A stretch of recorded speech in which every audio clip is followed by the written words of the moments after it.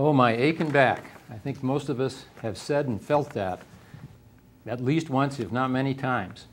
So today, a discussion of back problems. Next on Health Talk.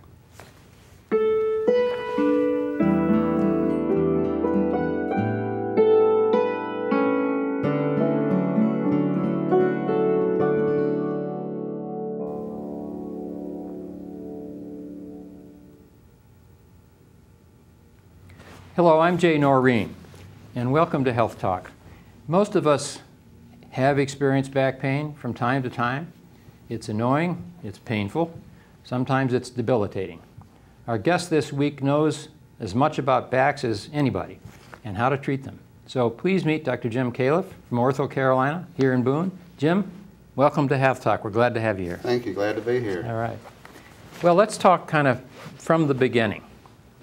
How common is back pain? Back pain is very common. It's one of the most common reasons people see their primary care providers. Most people have back pain at some point in their lives. Usually it's short-lived, but it can be recurrent, but it almost always gets better. So when you say it almost always gets better, what, just naturally or with treatment, or what typically happens to the average run-of-the-mill back pain? The average run-of-the-mill back pain gets better with just minimal treatment, usually a little rest, a little over-the-counter anti-inflammatory medication. The majority of people do not see their physician with that typical episode of just mild back pain. It's when it becomes more severe or more long-standing that they choose to see a physician for their care. So a lot of people just kind of grin and bear it for long enough that it starts to go away. Yes. What if you have friends that haven't seen you as a physician, but you know they at the dinner you're at or at the curbstone they're going to ask you some questions. What is it that you would advise somebody who's having back pain to decide, okay, I really do need to be seen? What are the things that would be indicators for, I guess I really need to be seen by my physician? Well, the main indicators are, one is if it's a recurrent problem, but the main thing that we look for, make sure there's no underlying severe cause of the back pain, such as a cancer or a herniated disc, which would lead to weakness. So basically, if they've had fevers, chills, if they've had weight loss, if they have radiating pain down their arm or their leg, and they have weakness that has persisted, any trouble with their bowels or their bladder. When you say radiating pain, for, you know, as physicians we use those terms oftentimes and don't realize people might not know exactly what that is. For the uninitiated, describe a little bit what that's really like. Well, people describe it as sciatica. That's a term most people call it by, but basically it's a shooting or burning pain that radiates typically all the way down the leg, at least past the knee, usually down into the foot and ankle.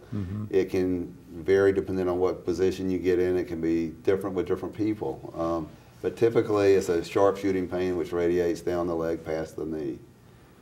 You know, one of the things that my wife and I talk about, she says she has a very high tolerance for pain, and I don't know if that's really true, but have you found in patients that there's quite a variation in how tolerant people are with radiating pain or any kind of back pain? Oh yes, that's very true. But with back pain in particular, everybody has some back pain at some point in their lives, and most people don't see a physician.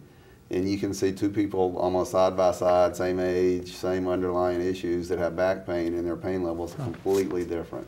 That's interesting. Well, I think you just came down on her side of my thinking she didn't have such a high tolerance. Maybe she in fact does. I think she does actually, just to put it more seriously. When you look at causes, how do you list your kind of differential, your list of causes for back pain? Why do you make that list? Well, we kind of like to try to get an idea if we can figure out what actually caused that particular person to have back pain. Honestly, if you were to take a patient or two, put them in front of an audience of 100 spine specialists from throughout the country and presented their history without any major trauma, there would be an argument as to what really caused their pain. The majority of time, for just simple back pain, we really don't know. Patients don't like hearing that, but the bottom line is you really don't know, but it almost always gets better within 6 weeks. One of the things that, in my experience when I was practicing, I would see people who had back pain because I worked in industry somewhat, from lifting. How common is it that you do a bad lift or a lift that's not carefully done? That is common in people that do, either the people that do lifting all the time for their job and they simply sort of wear out or lift a different way, or the people that, particularly up here, they don't do anything all winter, spring comes, they're outside working in their garden and they're not used to bending and lifting. Mm-hmm. That can be a common cause, and that's usually an injury to the muscles, mm-hmm. although it can lead to a disc herniation. Okay, but more commonly muscle or ligament, yes. rather than an actual herniation. Right. When, you know, I think everybody's heard the term herniated disc. Can you describe it from the layman's terms, and what really is a herniated disc? Okay. The disc is kind of like a jelly donut. We describe a lot of things in medicine on terms of food, mm-hmm. and the disc mm-hmm. is like a jelly donut, and it has a thick outer part and a softer inside. And the inside is kind of a composition between crab meat and toothpaste. Mm-hmm. And so the outer part of the disc is very thick and very tough, and if it can get a weak spot, it can tear. It can actually extrude some of this material out, either a bulging disc, or herniated disc, ruptured disc. They're all kind of degrees of the same problem. Okay. And then this material can actually push out and push on the spinal cord or on a nerve. So typically what happens is you have an injury, the back hurts to start with. That's when the thick outer part of the disc begins to tear.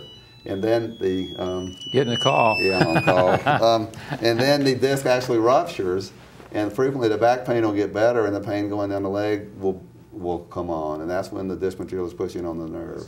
Okay, so the rupture actually changes the symptoms. Yes. When the rupture actually occurs. Yes. And now when you're seeing a patient who has got manifestations of herniation or emerging rupture or rupture, can you diagnostically, without going to x-rays and MRIs and so on, can you get a pretty good sense just from your evaluation and your experience of where they're at? Yes, you can, because typically if a disc ruptures and pushing on a nerve, it's going to cause pain radiating into a certain part of the leg or the arm if it's in the neck. Mm-hmm. The different nerves go to different parts of the arm or the leg, and so you can usually tell where the symptoms are and where the numbness is and where the muscular weakness is, which nerve is being pushed upon by the disc material. Okay. Now, we've been talking all about back, but I know you do a lot of neck surgery too. Yes.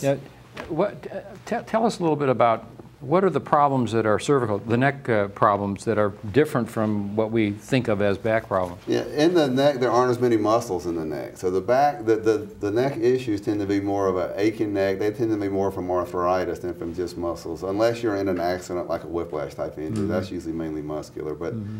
neck issues tend to be mainly neck pain, and then when a disc herniates in the neck, usually you have severe arm pain, usually not a whole lot of neck pain with that, as opposed to the back, most of the time is accompanied by back pain, followed by the herniated disc and the leg pain, although sometimes patients come in with absolutely no pain in their back and the herniated disc. Huh, interesting.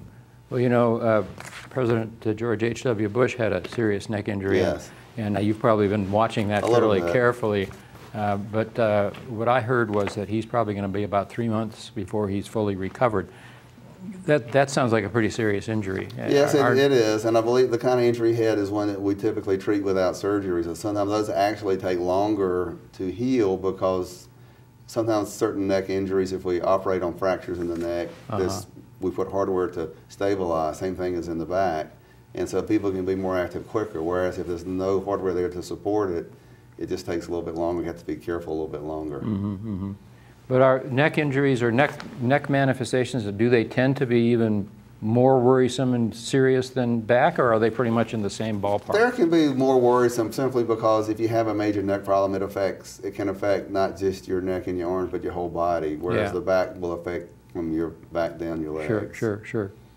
One of the things that I know people in healthcare in the industry are concerned about is using our technology most efficiently, I guess is a way to put it. We have a lot of high-tech equipment, you know, MRI, CAT scans.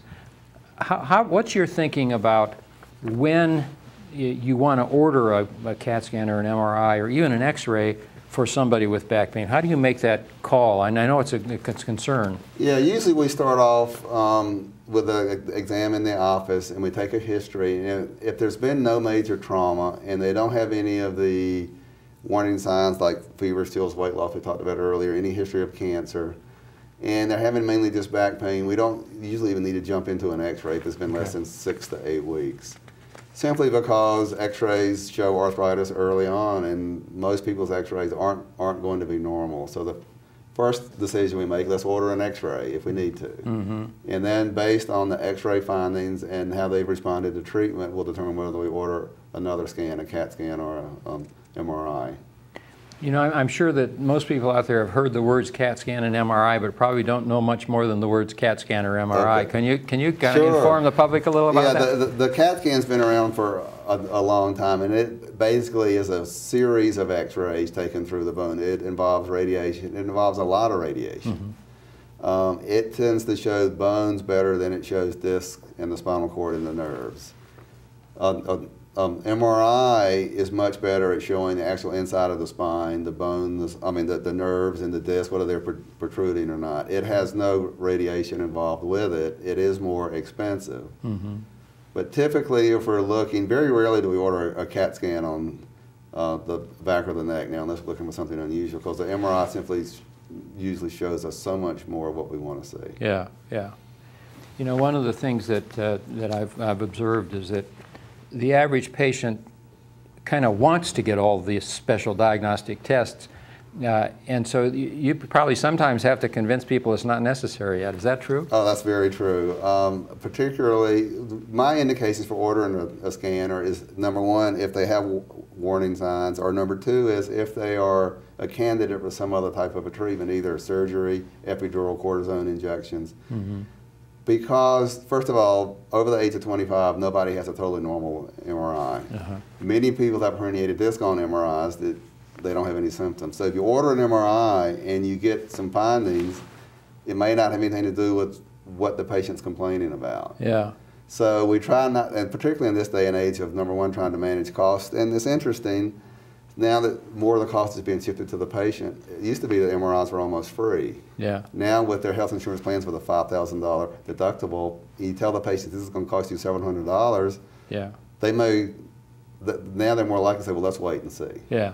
And when you say they used to be free, they weren't free, they were just free to the patient from the patient's perception. Exactly, because it was all covered by the insurance company. Yeah, right. And I think we've been moving more to patients being aware of these kind of things than we probably did in the past. The timing for moving to the next stage is kind of an interesting thing I wonder if you could speak to. So you're seeing a patient and probably referred from one of your primary care colleagues. What's the kind of 1, 2, 3, 4, 5 series of treatment modalities that I know you start first with non-steroidal anti-inflammatory, ibuprofen, that sort of thing. Yeah. But what's the kind of stepwise, again from the patient's perspective, what treatment am I going to get, and where do I go down the line before I really need to get to the big time treatment surgery? Yeah, well typically we begin treatment with either over-the-counter medication, anti-inflammatory, Tylenol, muscle relaxants if they've had an injury, an exercise program. Follow them for a while. If they're improving, then we tend to keep following them. However, if they continue to have discomfort, if they develop weakness, radiating pain they can't stand, they're requiring narcotics, then we go ahead and order an MRI. Mm-hmm. Based on the MRI, there may be several options, including one is waiting a little bit longer, the other is continuing therapy, or sending them for an epidural steroid injection, mm-hmm. which can sometimes decrease the inflammation from a hot disc to help with the pain. And avoid surgery. 90% of ruptured discs never need surgery. 90%? Yeah, they get better. That's an impressive number. I would guess the average person in the street would not guess that it's that uncommon to need surgery. And surgery in this country is a whole lot more frequent than surgery in other countries. Now why is that? I've read that too. I think it's because, number one, people in this country aren't patient. They like to get things fixed. Yeah. Number two is it is becoming more and more of a problem. You have a lot now of surgeons that do only spine surgery. Mm-hmm. You have a lot of patients that have back pain, don't have an answer. You have insurance companies that pay surgeons very well to do spine surgery. You put all that together and it's not a particularly good picture. Yeah, yeah. You've got people looking for an answer, you've got surgeons wanting to make a living. And I think it just leads to more surgery. For a herniated disc, studies have pretty much shown that 1 to 2 years after the initial injury, those that had surgery and didn't have surgery are doing about the same. Oh, kind of really? What surgery does is it gets the patients better quicker, lets you get back to work quicker, lets you enjoy your lifestyle quicker. Yeah. In other countries where there's not as much access to surgery, you know, people can just afford not to have surgery, can kind of wait it out. It's a different mindset. Yeah. So 1 to 2 years out, not a big difference between the surgical intervention and more conservative treatment. That's for right. Just for herniated disc. We're not talking about other things, but right. Herniated disc. What would you describe what really happens when you're doing a herniated disc surgery, A, and then B, what's the typical patient experience over the course of the next several months after surgery? Okay, for the typical herniated disc, we make a little small incision. It can be 1/2 inch long. We go in, we dissect through the muscle, using not even cut any muscle, we just separate the muscle, get right down where we need to do the surgery, take out a minimal amount of bone, and then just remove the portion of the disc material that's pushing on the nerve or on the spinal cord. Leave the rest of the disc there. We don't take out all the disc material because the only way to do that is to clean out the whole disc and do a fusion. Typically, they wake up and the leg pain's gone on the average patient. The weakness may take a while longer to go away, and the numbness may never go away, although it usually does. That's the last to go away. So they kind of take it easy around the house for a couple of weeks. We don't like them to dry for a couple of weeks, but they're up and walking right away. Most of the disc surgery now is done as an outpatient. They come and have it done and go home the same day. Okay. The tricky part this day and age with the smaller incisions, the microsurgery, they don't have much back pain after surgery.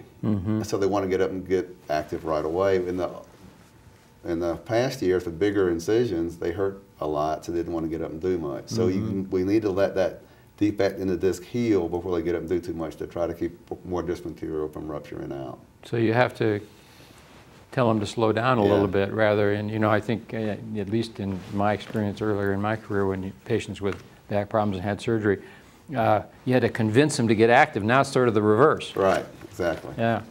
And talking about exercise for somebody who is not at the surgical level now, what are the kind of exercises that a typical, you know, mild to moderate back pain, what kind of exercise do the patients actually get recommended? The first thing we start with is just getting up and moving around. We used to say go to bed for 2 weeks. That's bad. And then we say a day or two of bed rest at the most and get up and walk. We begin with just walking, and then we generally start on some good core strengthening exercises. And then as the pain decreases, we begin working on some range of motion exercises for the back. We can kind of vary depending on exactly what their condition is. Some people do better with flexion exercises, bending only forward. Some people do better with bending backward exercises. There's no one set that helps everybody. Now what about from a preventive point of view, either not to get the back pain in the first place, but once you get it and you're healed up and you're feeling better, what kind of preventive exercises are good for people? Well, the best one is just be active. The second best one is work hard on your core exercises. Tai Chi, yoga, just some good core strengthening exercises. That's the best thing you can do for your back in the long run. We've talked with some of your colleagues about osteoporosis and the importance of impact exercise. Is that relevant for backs as well? Yes, it is, very much so, because actually one of the more common problems in elderly with backs is to have a fracture from osteoporosis. And the more active people can be, the better they can do their calcium and vitamin D intake when they're younger, the less likely they are to have a compression fracture. Is there an age relatedness to back pain? Is it much more common in older age, or do you see quite a few young people with back problems? We see quite a few young people with back problems. It probably peaks around the age of 40. The younger patients tend to get more muscle strains and disc herniations. The older people tend to get more pain from arthritis. The reason younger people get more disc herniations is the older you get, the discs begin to dry out and they're less likely to herniate. Okay, yeah. Now you talked about the treatment by injection, that steroidal injection that's used and is quite effective. When is that indicated? How often is that a treatment that's you don't have to go to surgery, you do that and that takes care of it? Yeah, that is used in a fair number of patients if they continue to have pain radiating from their herniated disc and they haven't responded to the anti-inflammatories in time. Typically we'll try the injection, and it can be done in a series of 3 injections. And that kind of helps get people through the 6 to 8 week period when the majority of ruptured discs get better. It's just an acute way to decrease the inflammation. So when you say a series of 3 over 6 weeks? Yeah, well, it's a series of 3 injections, which they can do a week to 2 weeks apart. Okay. Now, is that something that people could do for a longer term as well, or you just use it as a sort of a gap treatment? Just kind of use it as sort of a gap treatment. You can, the typical recommendation is at most 2 series of 3 injections a year. Okay, okay. What about laser surgery? I mean, that's something that's been used in a lot of ways, but how does it fit for orthopedics? Yeah, laser surgery is all over the TV, as everybody's saying. Yeah, exactly. It is indicated to very few people, and actually none of the major medical centers do laser surgery. There are no controlled studies on laser surgery, so Okay. mainly as a marketing tool. Yeah, okay. Simply because what it does is all soft tissue work, and you can do very little with most back problems with the laser. So. And now there's other kinds of surgery that are quite innovative now. The injection of material that replaces part of the body parts in the back. Yeah. Tell us about that. It's relatively new, as I It's understand. relatively new. It's been present now probably for 5 to 10 years, but compression fractures in the elderly are a severe problem. They're common. They can be very, very painful. Mm-hmm. And it used to be there was nothing you could do but give it time, treat patients with narcotics. They're elderly. They don't do well with narcotics. Whereas this kyphoplasty on the right type of compression fracture is a minimally invasive procedure, a little catheter that goes in, put in bone cement, and usually the pain from the fracture goes away right away. It's a great treatment. So it really sort of is a replacement for the bone that's been lost. Yeah, it's basically a cast on the inside of the body that Yeah. just keeps the fracture from moving, and the pain goes away. But particularly for elderly people, just because they have compression fractures, and you see elderly people who have shrunk because they've got compression fractures, basically. Yeah. One of the most significant interventions is spinal fusion. Can you talk a little bit about what that procedure is? Yeah, the fusion of the spine is done for certain indications. I think it's frequently overdone, but basically what we're doing, if you get in a condition where the spine either isn't stable or the arthritis is so bad that you need to stabilize the spine, typically what it involves is cleaning out a disc space, jacking that disc space up to its height that was to begin with, because usually it's narrowed down, putting bone graft in the disc space, and then putting posterior instrumentation, screws and rods to hold it in place while it heals, and using bone graft. Well, it is. I mean, obviously, it's much more extensive than the treatment for a herniated disc that's surgical. What's the expected prognosis for somebody who's got that kind of pretty significant intervention? It can be pretty good if it's done for the right indications. If somebody has 1 or 2 level disease and the rest of their back looks pretty good, it can really make a big difference. Very rarely does it get rid of all the back pain, simply because there are other issues in the back. Typically, if you've got a disc that's to the point where it needs fusion, there's some issues going on with other levels that are going to give you some pain. But typically, it can help a lot if it's done for the right indications. I'd be interested to hear how your career got you to where you are. How did you get interested in orthopedic surgery, and you know, how does that work? When I was growing up, one of my best friends in my Boy Scout troops, Dad was an orthopedic surgeon, and I've always liked fixing things, and I got really interested in orthopedics. I went to medical school, did my residency, probably halfway through medical school, decided I wanted to do orthopedics. While I was doing my residency, I wasn't sure what I wanted to do in orthopedics. My dad always had back problems. He always could say, nobody can figure out what's wrong with my back, so it kind of sparked an interest in backs. So I spent some extra time during my training doing some back things in my surgery residency, and went into practice doing general orthopedics and spine work. And over the years, my spine work's probably been about 35 to 40% of my practice. So I like it because I don't have to find spine problems to fix. Yeah, yeah. I can do other things in orthopedics, which I enjoy. Yeah, yeah.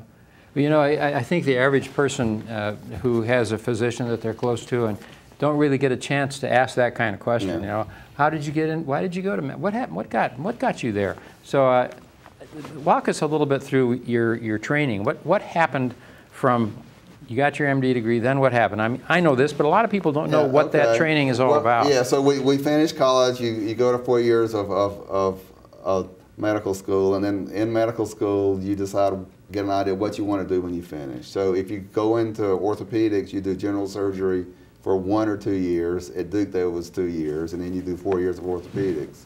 Then you're an orthopedic surgeon. Some people go on and do an extra 1 or 2 years in total joints or spine surgery or something like that, and then you typically go into practice. At this day and age, more and more people are going into only sports medicine, only total joints. So the general orthopedists, even though we need more and more of them, they're becoming less and less frequent because people want to do only shoulders or only knees. So it really is affecting particularly areas like bone where you don't have enough patients to maintain a guy that wants to do only shoulders. Sure. So the trick is to be able to get a person that does general orthopedics. The group I'm in, North Carolina, has done a really good job of getting guys that are interested in general orthopedics, but they subspecialize, and that really has helped this community. Yeah, yeah. Now, you're a relative newcomer to the community, as I understand. Yes, I've been here since May of 2013. Well, it's a great community. It really is. It's a great place to practice medicine, too. Well, Jim, thank you very much. This has been very informative. I know there are a lot of people out there who are interested in back pain because they experience it probably more often than they'd like to remember.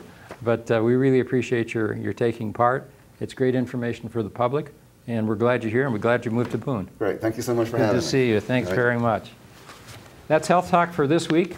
If you have questions or comments for us, you can reach us through our website. That's watchapptv.com. Until next time, I'm Jay Noreen.